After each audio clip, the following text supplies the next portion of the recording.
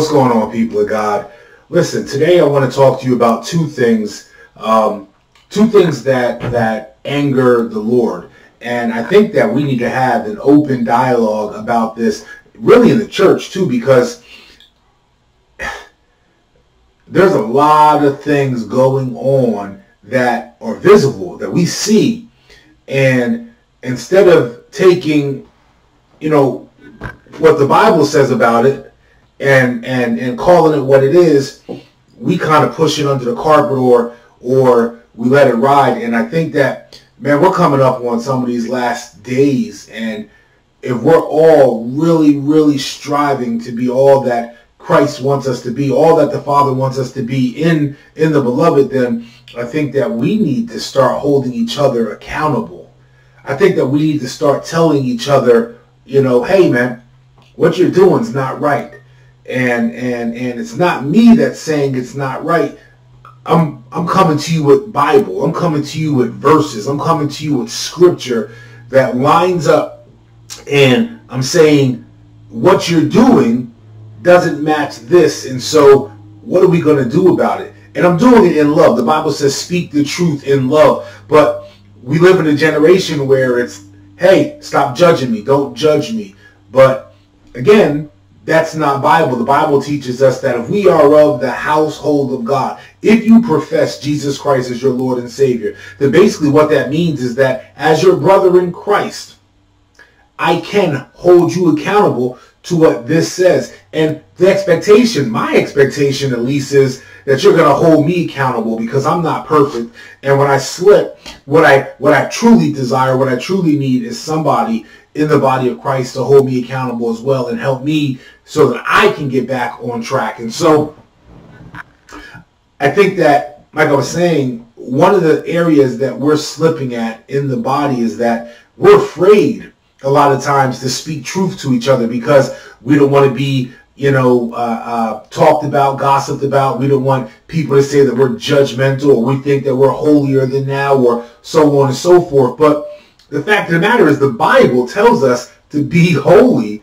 as he is holy, right? And so if you're my brother and you know me and we have a relationship and I'm slipping, man, help me so I can get back up in my right mind and begin to walk in a way that pleases God. And I hope that I have enough boldness and enough strength in the Holy Spirit to do the same for you. So, like I said, today I want to share with you two things that Jesus hates.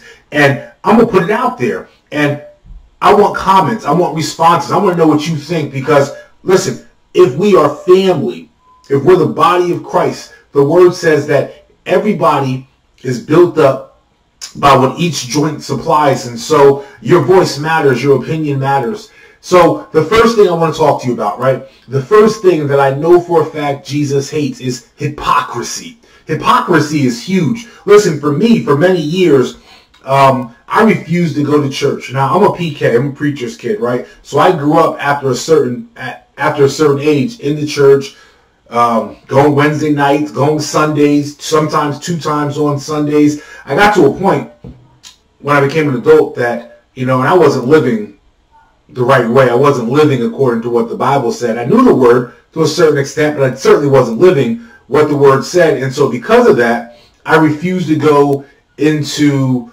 church, because I always said, I don't want to be a hypocrite. I don't want to be one of these people in there with my hands in the air, praising, singing songs, smiling in people's faces. No, and as soon as service was over, I was going to go home and smoke cigarettes or drink alcohol or do all these other different things. So I refused to be a hypocrite. This was my mentality. Now, my mentality was right and wrong, in the sense that God accepts you no matter where you are.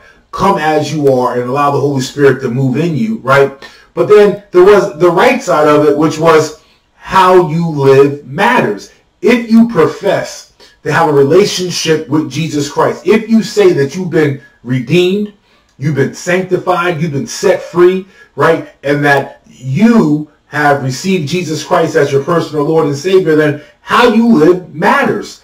Jesus has a huge problem with hypocrites. We've seen that in the Gospels as we read about his relationship with the Pharisees and the scribes. These were the religious leaders of that time. But he said they were whitewashed tombs. He said, you look good on the outside. You was clean on the outside. You was fresh on the outside.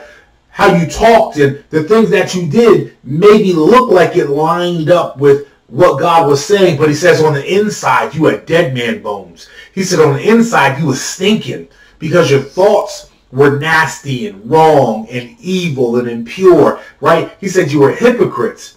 There's a verse in the Gospel of Luke chapter 6, verse 46, and it says, why do you call me Lord, Lord, and do not do what I say? Right? See, this is the problem that we have in Christendom today, that so many people profess Jesus Christ as their Lord. So many people profess Jesus as their Savior, but they do not do what he says, right? So we think that it's okay to read our Bible. And the Bible says, just for an example, that homosexuality, for example, is an abomination before God, that it's sin. But we read the text and we say, well, that was written how many centuries ago, and the world has changed and it's evolved and still evolving, and so maybe we need to be more accepting of so on and so forth. But that's not what the text says. That's not what the Bible teaches. So he says, why do you call me Lord and not do what I say? The Bible says to bring all your members into submission. Now that you've been freed from sin in Christ Jesus, he says, Paul says in Romans, use your members for righteousness. Not for sin, not for unrighteousness. But there's so many, if we're being honest, that claim to have a relationship with Jesus, but you can't tell them apart from the world. They look exactly like the dude next door. They're out partying Saturday night. They're drinking, they're smoking, they're cussing. They're doing all these different things, but they go to church on Sunday morning, so they're a Christian. Well, no, they're not, and that's not what the Bible teaches. They're a hypocrite.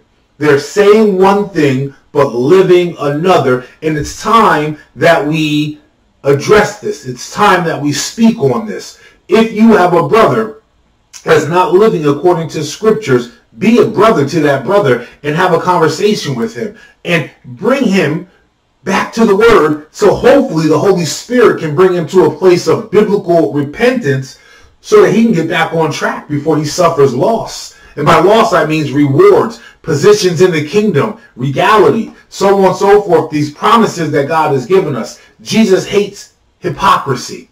He hates hypocrisy. Let your words match what you're doing, right? Let your words match your actions, and then watch what God does in your life. The second thing that God hates is lukewarm living. He hates lukewarm living, right?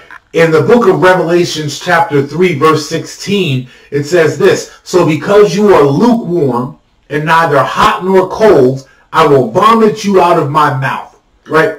So let's be honest. There's so many lukewarm Christians in 2022. There's so many Christians that don't know whether they're here or they're over there, right? There's a great story. Ezekiel, the prophet, right? This was during the time of Ahab and Jezebel.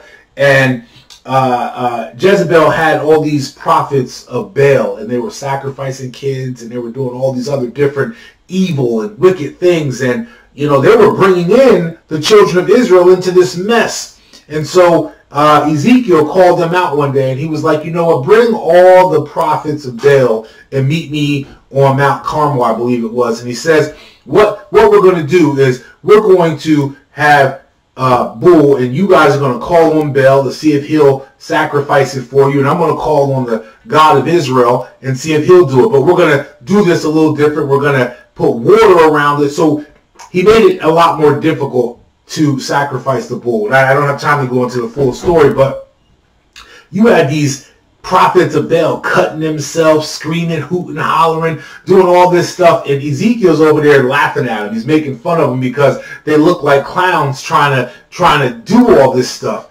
right? But when it was his turn, he called on the living God, and the living God, man, showed up and showed out, and everyone was blown away.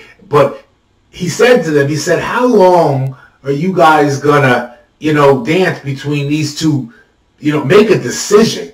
Either you're for the God of Israel, either you're a Christian, either you're for Jesus Christ, or you want to be a part of the world. But you can't have both. You can't have one foot in and one foot out. You got to make a decision.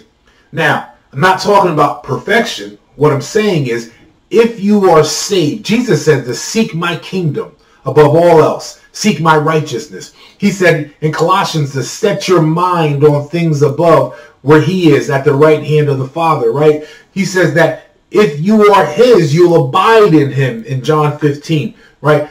So it's not that, how do I want to say this? It's not that, because Jesus' high priest prayer wasn't that the Father would take us out of the world.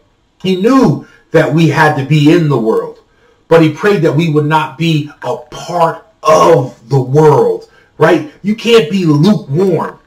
He says, blessed are those who hunger and thirst. So are you hungering and thirsting for him? Are you hungering and thirsting for righteousness, for right living? Are you hungering and thirsting for the kingdom? And because of this hunger and thirst, is it affecting your lifestyle, your behavior, right? Because scripture says that all those who are led by the Spirit, these are sons of God.